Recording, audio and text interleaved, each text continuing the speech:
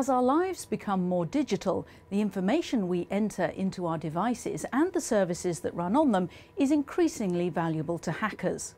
Securing those details is vital, but in the Internet of Things era, the real question is, how can security work across all the many types and brands of devices that we own?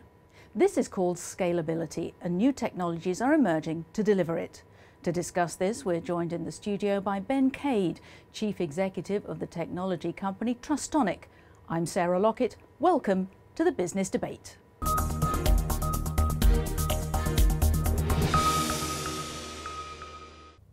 Ben, welcome to the Business Debate, and first of all, congratulations on winning the Security Solution of the Year at Mobile World Congress in Barcelona. Thanks very much, and it's great to be here. Now, if we think about, do we need another security solution? We already have passwords, our mother's maiden name, and malware and antivirus. Do we need something new? Well, absolutely. The problem today is we're bolting on security to try and deliver an experience to our customers, whether it's banking or healthcare or work and enterprise. And all of that adds barriers, and it makes the general experience clunky and slow, and at the end of it, you don't really get all of the services you wanted to. But the fundamental problem, the reason for that is you have software security solutions that are trying to protect your software, your assets, your data, your customers' data from software threats like viruses and malware and Trojan horses. So it's a losing battle and the bad guys are winning. And what's the industry doing to try and improve security? Okay, so the industry is kind of bifurcated into two parts. The device ecosystem, so those people that are building those smartphones that you run these apps on, and those people that are building applications.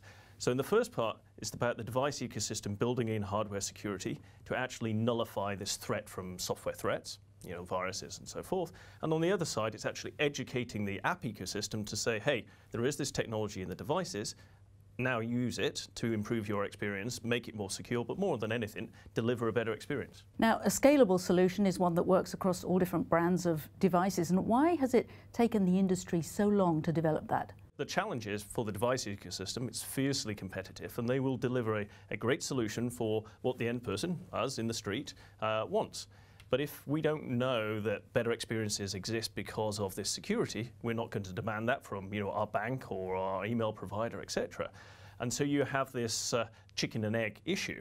And that's been the challenge, is how do you actually get the device ecosystem to adopt all of this technology en masse? And the second side, how do you get application developers to actually make use of it? And one won't move without the other. Now, you're not a startup, are you? You're actually a spin-off of the huge multinational semiconductor company ARM. How has that helped you? Well, it helps a lot because ARM is omnipresent, if you like, in the mobile ecosystem, and therefore we've managed to do, in 3 years since we formed, what may take other companies maybe 6 or 10 years to achieve.